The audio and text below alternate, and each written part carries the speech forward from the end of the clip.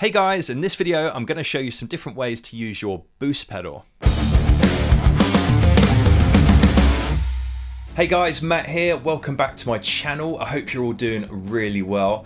So in this video I'm going to show you some various ways you can use your boost pedal within your rig to achieve different results. Today I'm using my exotic EP booster along with my Victory V30 Countess and my PRS Custom 24 for this demo. So to start with, let's talk about some of the reasons why we might use a boost pedal, and I guess the most obvious reason is to make yourself louder. So we might use it in front of a clean amp to boost the level, we might use it in conjunction with an overdrive to either get a heavier rhythm tone or perhaps a solo boost, but we may even use it as an always on pedal to add some extra juice to the amp. But a common misconception is that a boost pedal will always just make you louder, but that's not always the case when you're running it with overdrives. So in this video I'm going to help demonstrate the differences that you'll get depending on where you place your boost pedal in relation to your overdrives. Okay, so I've got my pedals hooked up to my G2 gig rig and I've set up some different patches with and without the boost so we can compare the differences. So for the first option, I'm using the clean channel on my Victory V30 Countess without the boost, and next to that I can switch over to the clean channel but with the boost running into the amplifier. So I'll start off with the clean channel first with no boost. I've just got my reverb and delay, but there's no boost with this first of all.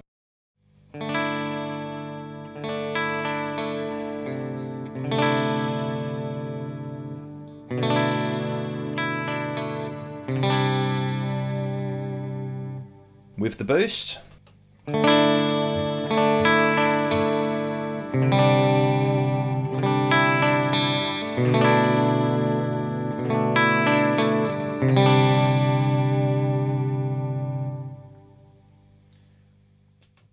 So we can hear there, when I engage the boost, we're getting that increase in volume. It's also worth pointing out that you need enough headroom in your amp if you're after a volume boost from your boost pedal. So what we mean by headroom is that amount of room that you've got in your clean sound before it starts to compress or break up. So if you've got a small amp that's say rated at 15 watts, that's going to break up sooner than an amplifier rated at 100 watts. So the 15 watt amp has got less headroom. And all a boost is going to do is just going to drive the front end of that amp and make it clip further because it's already compressing. So you're not actually going to get any more level out of it necessarily. You're just going to be pushing those valves a little bit harder. And we'll see an example of that when we introduce an overdrive into the mix. So let's move on to that next. So for this example, I'm going to use my Angry Charlie overdrive with the EP booster placed after the overdrive. And what we'll get here is an increase in volume, so the guitar signal is going into the overdrive, and from there that clipping signal is being boosted by the EP booster. So here's my guitar with just the overdrive.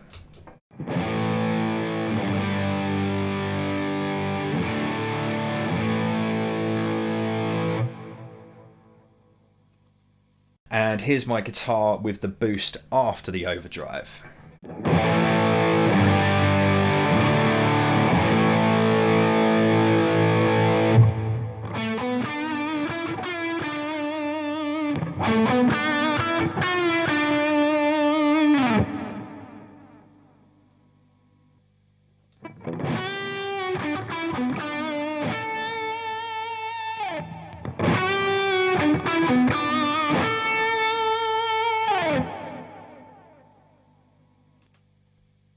So we can hear there from that example, if you place your boost after the overdrive, you're going to get that level increase, which is perfect if you want to boost your overall level for things like solos, especially when you're in a band and you want to cut through the mix a little bit more and bring that level up.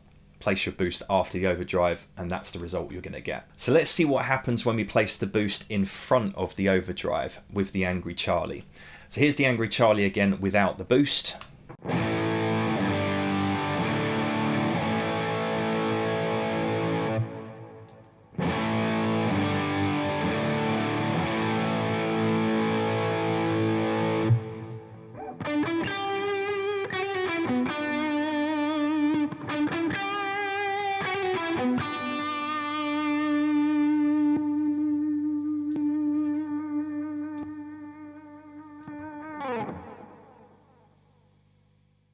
So what's happening now is that booster is just driving that already clipping sound of the overdrive. So because the booster is going into an already clipped overdrive, there's no more headroom to boost the volume further. So all you're going to get is just extra gain. So it's almost like gain stacking. So the thing to remember when you're using a boost pedal in relation to an overdrive, if you want your overdrive sound to get louder, place the boost after your overdrive pedal.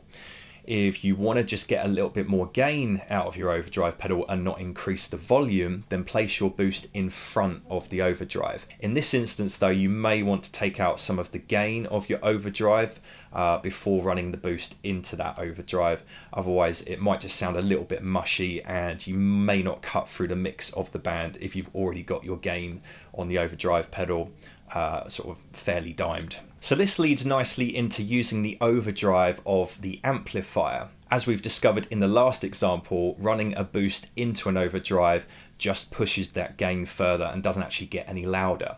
But what if we want to boost the volume of our overdrive channel on the amplifier?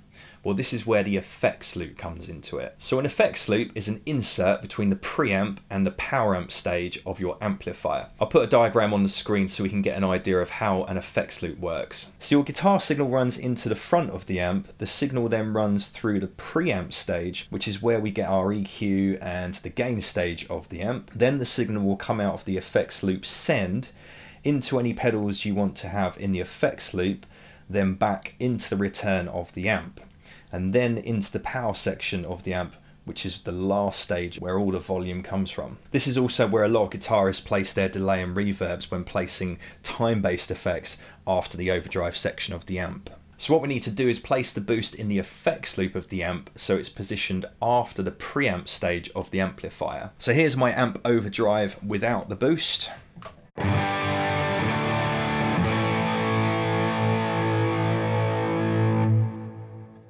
And here's with the boost in the loop.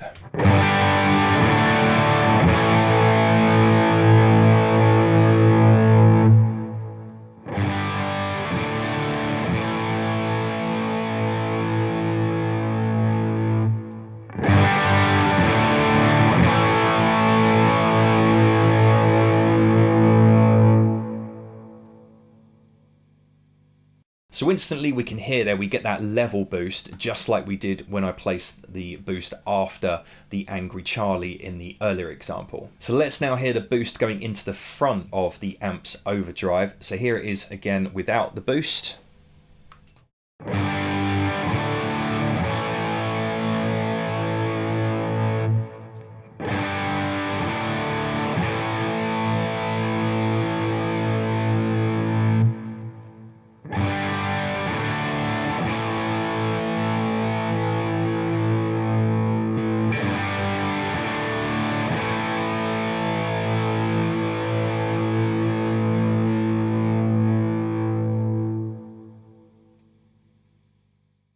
So again, like the previous example where we had the boost before the Angry Charlie, running a boost into the front of your overdrive sound on the amplifier is just going to give you more gain and more saturation, but not a level boost. Which is great if you just want to get more gain and sort of more sustain on the notes, if that's what you're after, as opposed to a volume increase.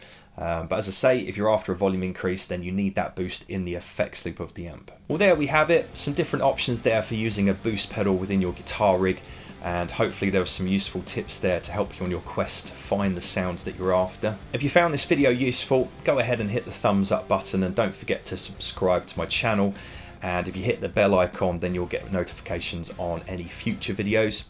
Thanks for watching, guys. I've been Matt Mallory, and I'll see you in the next video.